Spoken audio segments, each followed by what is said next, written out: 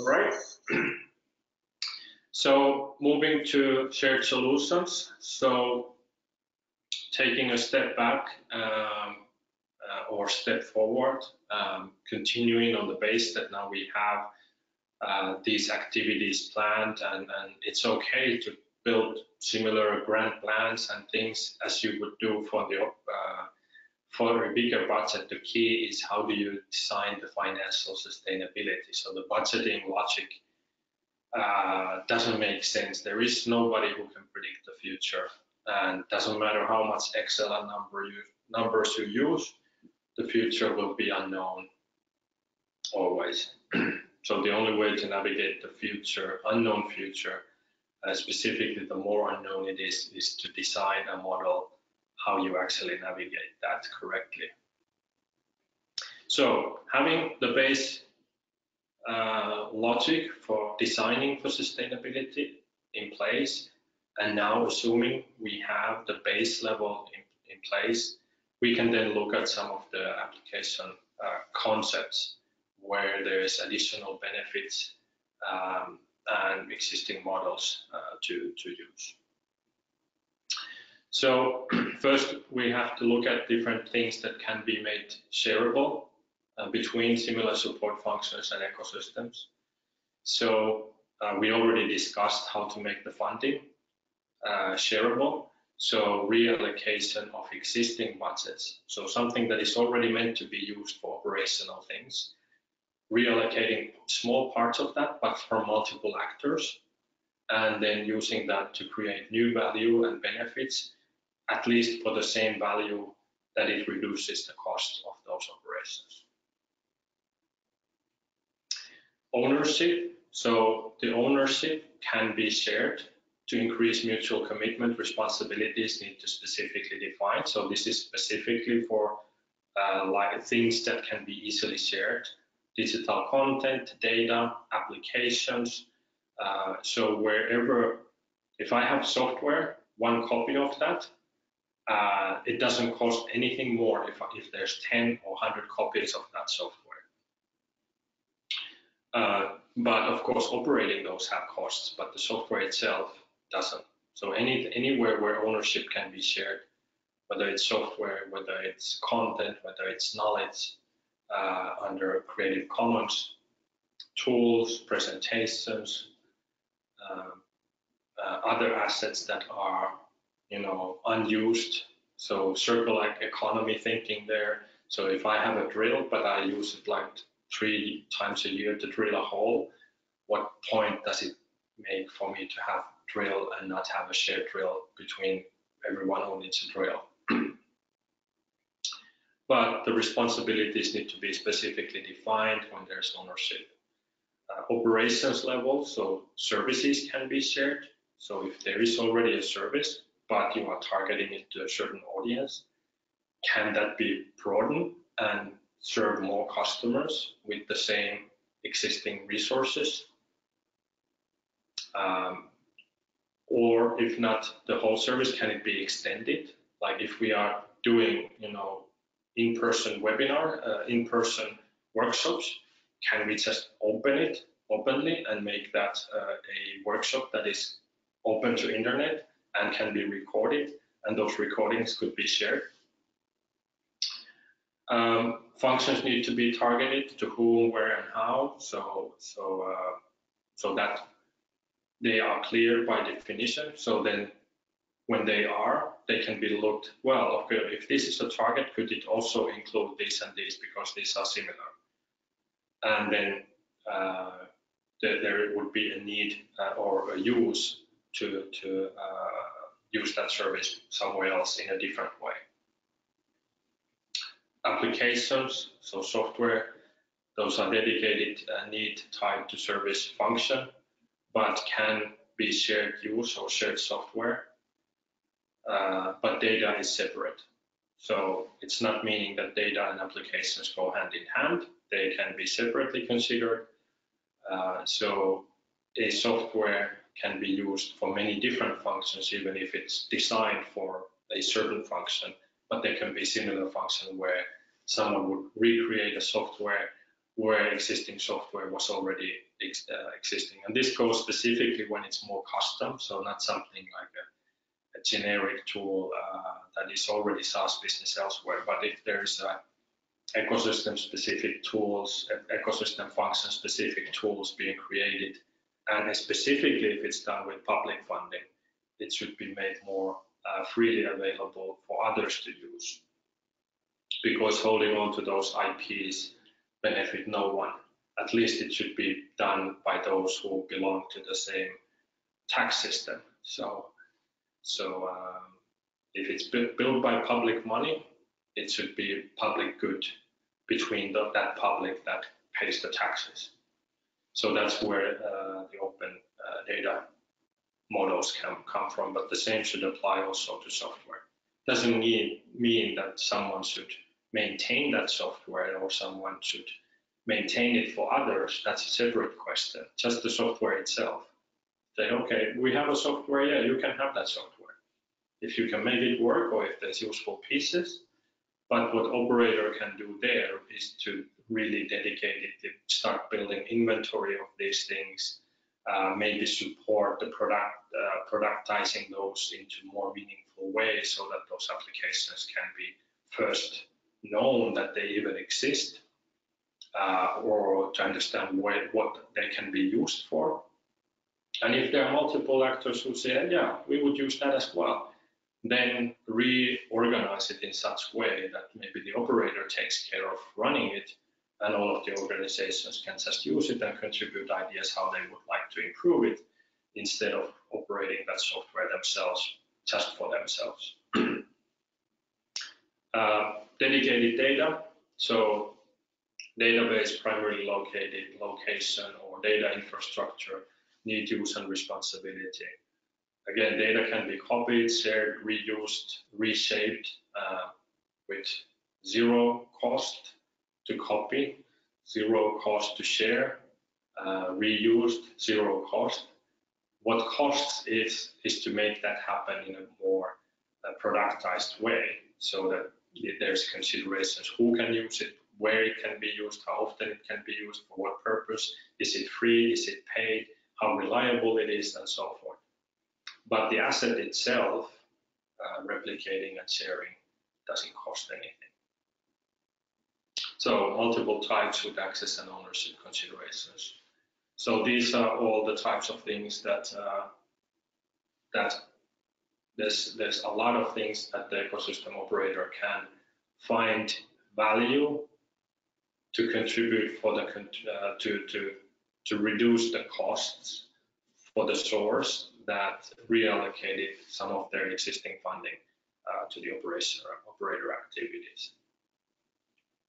And the server side, shared resource use, typically cloud, dedicated allocation, own reserved capacity, define, maintain responsibilities. So specifically, we think about servers, clouds, we can use Amazon or whatever.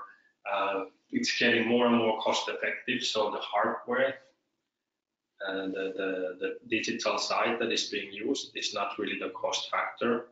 It's more of those server admin resources that maintain the software and maintain that it's running securely, that it's running as planned and so forth. But typically, there's a lot that let's say a good combination of two server admins, doesn't need to have many, two server admins, can in the modern architectures support significant amount of softwares and infrastructure compared to past. But it's very difficult for run your own setup without having a dedicated system admin, someone who looks after your software. So typically that is a place where there can be relatively high cost for relatively low use of that resource, where instead having a combination of shared expertise on the ecosystem operator side, multiple different applications can be run and the cost can be driven down by reallocating starting from reallocating the time use of those server admin people. So this is really to look at from the perspective of what types of things and in what level things can be shared. And then looking at some use cases, removing inefficiencies at ecosystem level. So there's a time, this was from June this year, Startup Digest Helsinki. So many places in the world have the Startup Digest that comes from Silicon Valley, and there's like curators locally trying to aggregate events, event information from multiple sources and curate that into newsletter format and feeds. So it's a manual effort. This is an example of what is happening there. Like that doesn't make any sense. This is directly from just a random week picked. All of those things happening. So probably someone has figured that Tuesday afternoons is a very good time to organize an event, either from organizer's perspective, or it's a good day to have a good audience. But when more people find out the same, the outcome is this. Now, these are actually all events targeted for the same audience. So the user experience now from the participant side is like, okay, interesting events, would like to go, but which one of these should I go? Because I can't go to all of them. So a lot of empty space during the same week to allocate. So how does that problem occur? Of course, because those who organize those events are unaware of the others organizing the events. So the solution for that should, on the digital side, is of course that the information, if it comes after the fact, because of the model, how it's collected, so it's an aggregation of already published events. But if doing that in a digital sense, we could get the information earlier, faster, and we could put in the aggregated system, we can put some smart analyzing in place that takes into account the multi-stakeholders overlapping events and starts informing them about when actually, how does a typical week look like, the past weeks, as well as being informed early when someone is planning events to see where it doesn't make sense. And at the level, not only whether there's any overlapping event or not, but at the level whether it's for the same target audience. Because of course it doesn't matter if it's overlapping event, if the other event is for formation phase and the other one is for scaling phase, or the other one is for specifically targeted for looking for co-founders versus looking for talent to join as an employee.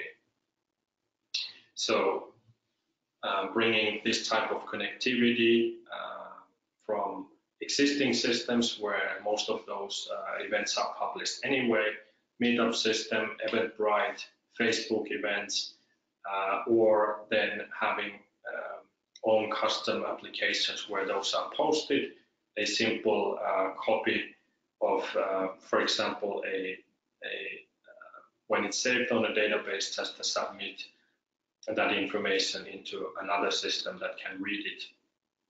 And based on this, even a simple shared spreadsheet can be either created or updated automatically. So the Google spreadsheets, for example, include APIs on the background, so anything can be read or written into existing spreadsheets through application interface. So that would be a digital exercise. And when we think about, we know that a lot of the Startup Digest effort is a voluntary effort. So it's someone, actual person doing it in an organization or as an just really committed individual wanting to contribute for the ecosystem as ecosystem builder. And they manually repeat this process globally everywhere all the time, and with varying levels of accuracy, various levels of commitment. These curators change, people come, people go, new.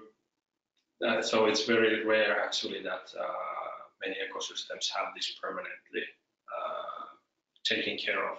It's something that sometimes it's taken care of, sometimes it's not really reliable, but regardless, it's a person doing it all the time, manually collecting from different sources and putting it manually into another system, instead of putting a system in place that would take away that manual effort, and that manual effort could be, that time could be reallocated to other things. Ecosystem portals. So ecosystem portal softwares, you can see that is something that every ecosystem pretty much should have. And in some sort, it should not be a separate silo, a database that gets updated manually and then read from that database. It should be a dynamic portal that is built on top of shared data sharing infrastructure to showcase the data from the ecosystem. But this front-end application is of course something that could be made open source and organized as an open source development, and then among the operators. And we are happy to do that when the operators are there to contribute for that, to share our existing designs and softwares.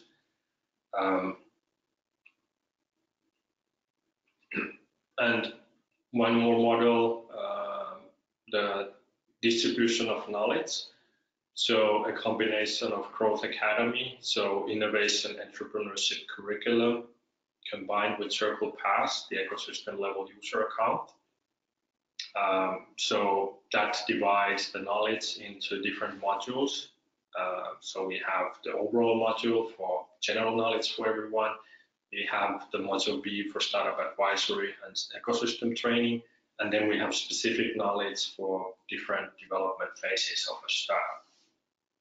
So based on that, we have, of course, the e-learning content, and it doesn't matter whether it's us or someone else doing the same. The whole curriculum is open sourced by us, so it's an open standard that anyone can take, use, recreate the e-learning experience on different applications or different systems. But the key is that it can be made or it can be licensed from the existing format as a 24/7, 365 e-learning knowledge.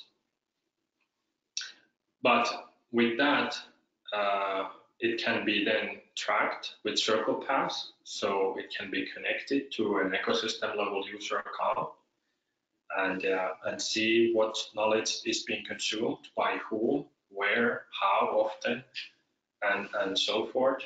So really seeing what is the level of people wanting to become entrepreneurs in the formation phase, or how many are consuming in what development phases and so forth. So really collecting that information from knowledge and then being able to inform also the existing support organizations of specific talent or specific knowledge being consumed, and better target the services for those individuals. And again, key here is to understand that it doesn't require much from the organizations itself. The technologies here are not complicated. As long as there's resources who can start looking after this, and there's allocated capabilities in a form of an operator who starts to look this for the benefit of the contributing organizations. And none of the data flows, none of the details flow without the permission of an individual wanting to share. And there doesn't need to be knowledge at the level of one support organization's, support person or mentor knowing exactly who person, like a name, Bob from this company actually consumed data. It's not at that level. The knowledge about the event can be targeted for Bob without anyone in between needing to know who is Bob. So those are separate questions then if someone wants to share their data based or their identity based data per request or not. For what reason, for what incentive. But if you look at any of the existing applications, Mark Zuckerberg knows everyone by name and what we do, what we like, who are our friends. So this is the level that is happening now. And you take any CRM in any application, you take any event system, everyone is there with their true identity all the time, unless they put a fake name, but majority of people don't put fake names. And there is no layer of creating any type of anonymity or levels of anonymity or in between, because there's no ecosystem operators who would build that. There's no one who looks it from that perspective. The good thing is that the regulation starts to look from that perspective, GDPR and the ones that we discussed in our one of our modules, more about what the regulation thinks about how this should work. But the challenge is that many of the organizations in the ecosystem, the support functions, they are either small with very limited resources to be able to cope, or they are spending significant amounts because they don't have knowledge of how else to organize that. They don't have their own operator who would help them, or they are part of big organization and they are running with extremely heavy systems under like government system that is no flexibility, or it's very outdated legacy systems. Again, because no other options really. So the combining the e-learning content, knowledge, and attaching that to a model that collects the information about different behavior and activities, and then create systems to distribute that information. So possible statistics for insights, who is consuming, so gender, age, profile, from where, so which part of the city, so from university, from this part of the city, there's more entrepreneurial people, so maybe we should take some of our offline events there. What modules and topics, so most likely if they're consuming a lot of the formation phase repeatedly, most likely they are most interested and relevant at their current development phase. How often, so what topics are most challenging for them because they keep repeating that, and so forth. And then ultimately the connection with the other services to use information to promote ecosystem services, business registration, events, specific hackathon, startup weekends, things to really target for that audience, and much more. But these are just examples. Another example, business plan tool as an online service. So the business plan as a tool, very fitting when we discussed about the sustainable finance models. So the business plan tool is relevant for either those who are building the SME type of businesses, so known business models for known markets, or they are past validation, so on the scaling phase. So the business plan becomes very relevant on the scaling phase for companies to design their financials, because now they have existing revenues to actually calculate and forecast. They have ability to forecast their sustainable reoccurring revenues and so forth. And most importantly, to communicate all of this key information to help scale their organization. But as a tool, an online application in a business plan will help to bring possible statistics and insights of very many perspectives, because it includes the financial planning, the financial facts, and also the many other factors. So basically the whole essence of a company. Not only the information as how you think of individual business plan as such, but aggregated view of data from multiple different business plans. So examples like total number of users planning sessions, total durations of time spent in creating plans, time spent in specific segments, topics, number of iterations per segment. So what are the key areas they keep reiterating more, what are less, and so forth and so forth. On the organization structure side, and you can have products, profitability, funding, average funding needs, planned entity types, number of founders, foundership allocations between founders, locations of users, and of course some of this information can be considered like that's very valuable information, that's very private information. But then you have to think that all of these applications already exist, and some people have no limitations to access this information that users are putting in there now. So they could, the system admins, those who have access to software, they can just go there and see. There's always someone who has full access to this, but it's just not something that people think about. And this is exactly the things that need to be thought about. They need to be built in a way and operated in a way where people have no problem of exposing all of these things, so that more people see what's possible and what is, as long as they can trust how it's taken care of. But how can that trust exist if none of the softwares operated locally are not operated locally? So, but this gives an idea of the type of information, and it gives also the information of why those organizations that have digital DNA, those who operate digitally, what type of unfair advantages they have because of the access of the type of information they can use. Ecosystem mapping, another simple application example.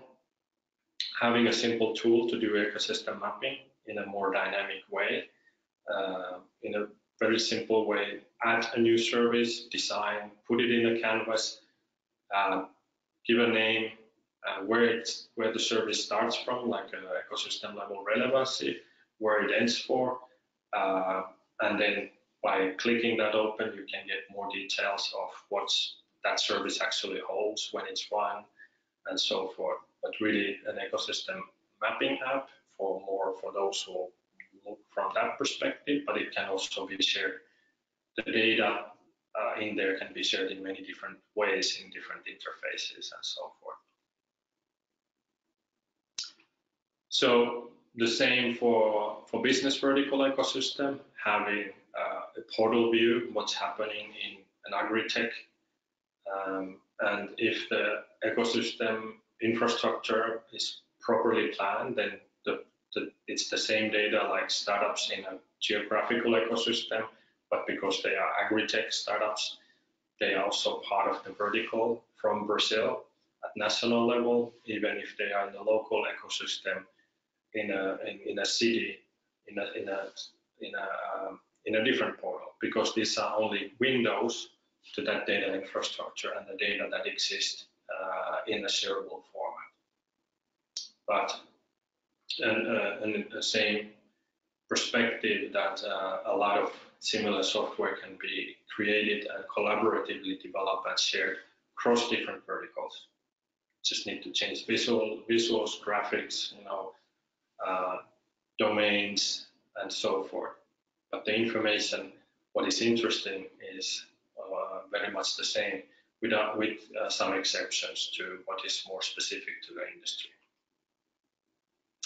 Ecosystem dashboard. So looking from the KPIs perspective, so a shared dashboard, depending on what type of information is relevant to whom, but designing a modular experience where different types of metrics can be viewed in a commonly understandable way or visualized in such way And not only the applications themselves can be reusable, individual user interface components and pieces can be made shareable as well. And that's something that is happening a lot. For example, in React.js, it's all about recycling and making components universally reusable. And the big organizations like Google's and Facebook's are big in this. They are big contributors, so that's great. So you can see material, user interface, open source, React, and so forth. And you can find a library of existing components to use. But access to those is not there in the level of ecosystem efficiency, because typically it's by a software company that basically takes free components, builds a user interface, and sells that as a maintained software. But this type of capabilities don't exist just because they have not been designed to build this type of resources for ecosystem level. Some examples of the ecosystem dashboard items: we have ecosystem size, and the top ones, number of people per role, number of companies, number of support organizations. The top ones, like top 5, top 10 startups with these criterias, top support organizations based on these KPIs, and so forth. Budgets, total support budgets, average budget per support service, average budget per supported company. Like when really putting those shared KPIs into use, there can be more accuracy to how to reallocate the resources. And of course, everything here, everything that we cover are just individual pieces to look at where do we start, how do we do step by step. So it's not to say that everything needs to be done, and that's the wrong approach. That's the design to fail approach. But it should be started step by step. So if we look at shared KPIs, well, the logical shared KPIs is the contributing organization and the beginning foundational establishing of ecosystem operation activities. We allocate money and resources. And we measure what value we get, and you contribute value. You measure what value you contribute back. That's a shared KPI. That's the first item in your KPI dashboard, if nothing else. And the point is to show a vast variety of inventory of topics and ideas, how to consider, where to then find actual real pieces into that reallocation of resources, and then utilizing that shared approach to support. Ecosystem results, so these are the kind of aggregated measures of multiple different actors. More items, examples like people, what are the most active, who are the most active networkers, who high service use, who are the ones who accumulate a lot of knowledge, who are the latest people who have joined the ecosystem, whether they are new talent, local, or whether they are foreign, who are the most followed people, and of course, again, apply. People decide what is the visibility of their data and profiles. But we know, of course, all of this exists. You don't have to look further than Instagram, where people just want to make sure they are very visible, very followed. But again, taking that concept and context into the business-oriented world, and with what actually makes sense. Team structures, average founder team size, founder age, total team size, growth, team quality, momentum, low momentum, are they stuck somewhere? Companies, of course, different rankings. But the point here is that not only looking at the traditional ones, because they don't really apply around innovation and building startups. So really like measures that are progress-based, measures that are based on what makes sense. And we covered a lot of these KPIs in the earlier modules, but this is then looking at those outcomes of those KPIs in an aggregated way.